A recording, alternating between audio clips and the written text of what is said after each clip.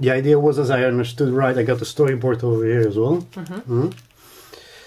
Title, we come down with the camera, cloudy sky, the bridge. Yes. Second image, the protagonist is standing. watching a desolate, gloomy, dark landscape, sunrise, and in a little detail, important is, he's got sticks in his hand already. That's bridge 2. This is the bank bridge, St. Petersburg, where he's looking over, and the idea was to zoom in on the two lion phoenix statues of the bridge. So these need to be detailed. That's why this drawing is bigger, that there is enough detail in this part that you can zoom in from the overall view to this thing. That's I'm just working like we've discussed earlier on. I'll cut the storyboard next to me as well. And the stick, I didn't pay attention to the stick. It's here in the hands, okay? Yeah, sure. But the spectator won't notice straight away. Some alert, because it's going slow, might notice like he has something in his hands. Because it's coming back, it's repetition here again. He's got something in his hands. Here the idea was to go from left to right with the camera. That's why this has got this odd panoramic shape. That's Liguria. Then again, yeah, well, I took out the face last time because the head was too big, but it's pencil, so I'll just put it back on before I start inking. Here you wanted to zoom in on the reflections of the moon. So that's why this is a big drawing as well. Then we have the beach in Normandy, Trouville-sur-Mer, where you wanted to zoom in on this foot. Where actually the development part starts. It's important for me. Sure. So those how many? What's the number of this image? 6. Yes. 6. Yes. So the first 5 are the exposition. So kind of a slow introduction. Yes. Okay. Yeah. Introduction. Yeah. And here we are already starting with the development, with the movement. Okay. Development. Yes, I've noted that on the other storyboard. Development. Yes. Indeed. Yes. Development. Yeah, I got 2 storyboards at the moment. The other ones are obsolete. These ones are one with the correct amount of images and numbering. The other one with these overviews. I'm shifting between the real drawings and 2 storyboards. So it will be actually reflected in music layer. It will be reflected, of course, in the text, the development. Yeah, that's and the here, main thing. In the visuals, it's even more highlighted. Because yes, we see also the silhouettes of people. Yeah, well, yes. It's an illustration of the symphony of your poem, of course. So. This is the regular image, no movements. So this is going to be the typewriter. That's why this is the original frame size. It's number 7. First step of the sundial. This is where it's obvious why. I mean, this becomes clear why the protagonist is having the sticks in his hand. He's putting in one stick. This is Morning in Normandy shade. I've looked it up, and this is a quick view of Normandy. Trouville-sur-Mer is there. So when you have sun in the morning over here, shining this way over the beach, goes all the way around, and in the evening it will be on the left, just to have an idea on what direction to put the shades in. So this is still development. Here is thinking about the writers, overviewing the same. And again there is kind of a repetition. We see again the silhouettes on the beach, but it's the silhouettes. These are the buildings. Of the buildings, yes? Yes, these are the buildings. These are these shadows. Okay. Shadows of. Because I wouldn't repeat this movement. It's going to be too much in detail. It's going to make a slurry image. Yeah. And I don't think for your story needs that. Text-wise, it's yes also not relevant anymore. Exactly. So please let's avoid that. So we have this second image. The sundial is going closely to midday with this position of the shades. So again, we are developing. Yeah. Time-wise, yes. Yeah. But yes. that was the idea. Here we're looking at the mansion. There's a repetition of setup, more or less, of the thinking about the writers. Looking at the mansion, and with the jet stream, the condensation traces of the airplane like a scarf in the sky. So then we have the last. Actually, this is the first time when the scarf appears. Yes. Yes. Okay. Yes, that's the first time. Then last image of the sundial, showing afternoon going to evening, because the sun is going to the left behind us. 13 here we have the mansion with the circular kind of Scarf again. yes, condensation marks from the airplane without the writers. The idea here is as well to zoom in, not to zoom in, but to go up from here to where the protagonist is looking to see the detailed circular shape of the condensation stream of the airplanes. This is the first view on the Hermitage, the distress of the protagonist, and the idea here was to zoom out, start, from what I remember, start on the protagonist and then zoom out on the Hermitage. That's why it's a big drawing again, that you can zoom in, out as you want. First lips in the sky, flying as a flock of birds. Overview of the Hermitage, but it's going to be more this kind of thingy going to the bridge, and the bridge is opening, the Palace Bridge again. So this part is the recapitulation. Or this is the yes. first image of the bridge starting to open. Yes. As you can see, it's just slightly opening up. The view is, that was your question, how about the view is more or less the same direction. Yes, exactly. As discussed. Next step, the flying lips. Needs to be the next step. That's something technically I have to look up for, that there is an interesting following up in the positions of the lips. It's going to be some trying out that you can have the idea that they're flying around. Worst case, I'll add a comic book kind of arrows, which I try to avoid. I would So like you that want to find some poetic reasoning behind the movement, or? That's how we discussed it. I'm not trying to find any poetic reasoning behind your Russian, because I only heard really weird sounds that you call language.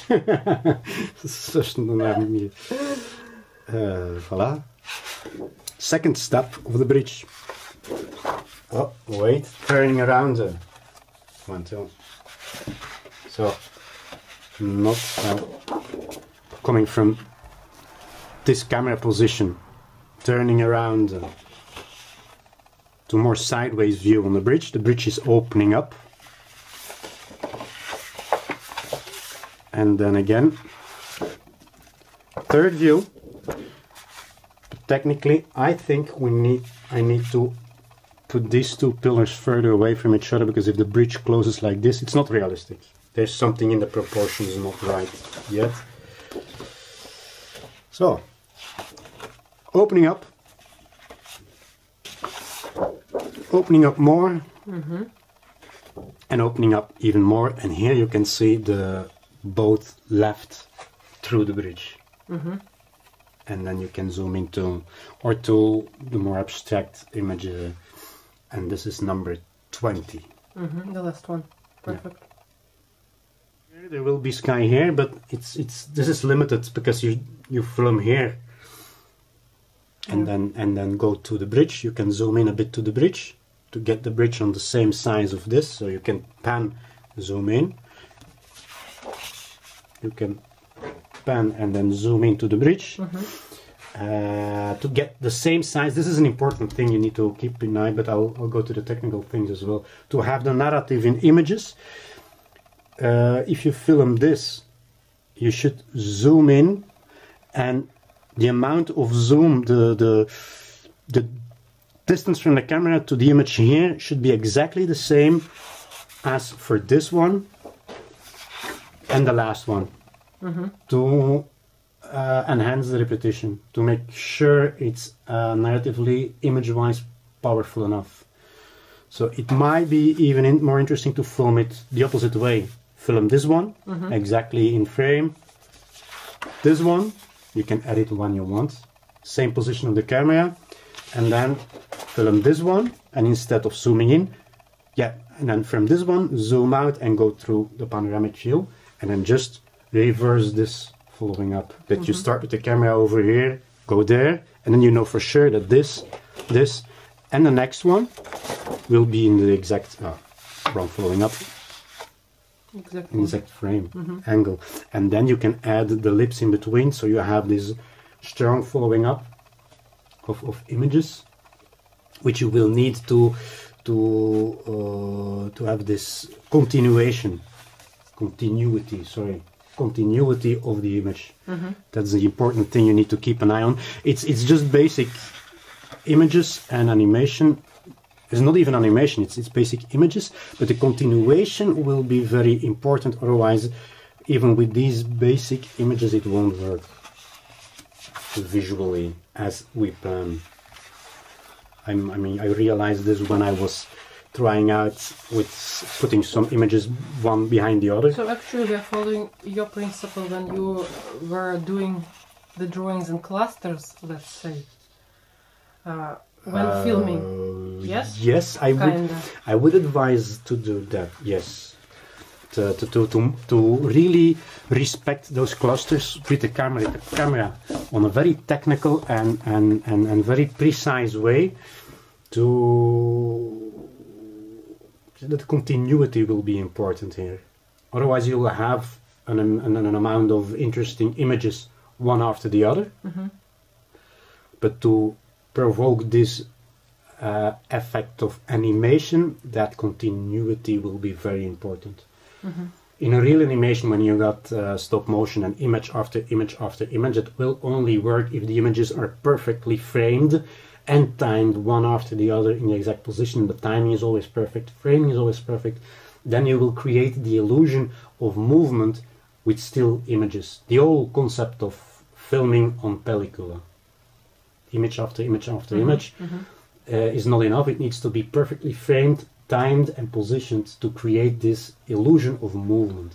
And with these 20 images you can create an illusion of time, hardly movement but of time, to illustrate your story. So we come from a very dark sky with the opening title, the main theme, on the clouds, on the dark clouds, going down to the lighter image, but you don't see it as a lighter image, just going into the view on the Palace Bridge. Then the story continues, and at the end you'll have only this, only focusing on the light part, so people won't see the gloomy, heavy part of the clouds anymore, of the dark sky anymore. And then the main important question for me stays like, if you have this is the last image, you might have like a credentials where you were talking to zoom in on a specific part of the image. That would be good for me to know what part you might zoom in to go into detail on this one.